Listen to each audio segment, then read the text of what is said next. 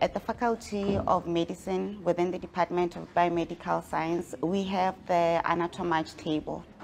This is a table that can be used for anatomical demonstrations, and also that table comes with a laptop with softwares, medical design studio softwares that we can use to create anatomical models of patients' anatomies in the areas where there are defects.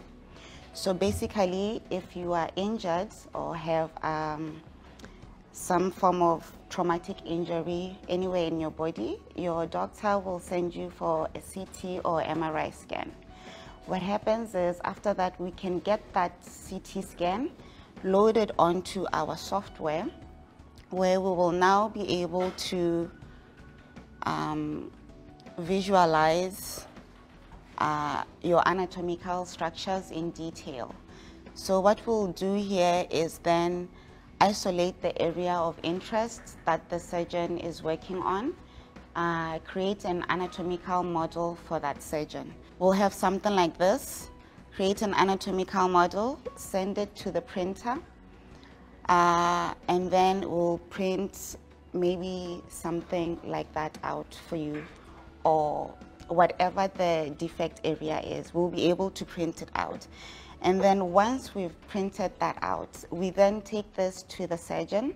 He has a look, and we start to plan now with the designers the implant that will go into that defect area. A combination of academic, surgical skills, and advanced technologies that include 3D printing from 3D systems will make the lives of ordinary Botswana easier.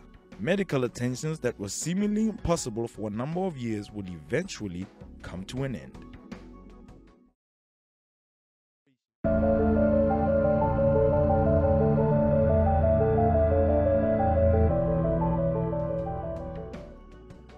We have a collaborative research between the University of Botswana, being the Department of Industrial Design and Technology, and the Department of Biological Sciences in the Faculty of Medicine. And then UB is collaborating with BITRI together with Central University of Technology in South Africa. So the project is called Developing Additive Manufacturing Ecosystem in Botswana and South Africa. Because the whole objective of the project is to scan how additive manufacturing is basically 3D printing.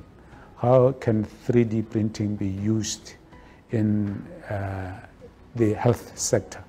The University of Botswana carries out high quality and internationally visible research. They are recognized as the largest contributor of research output nationally.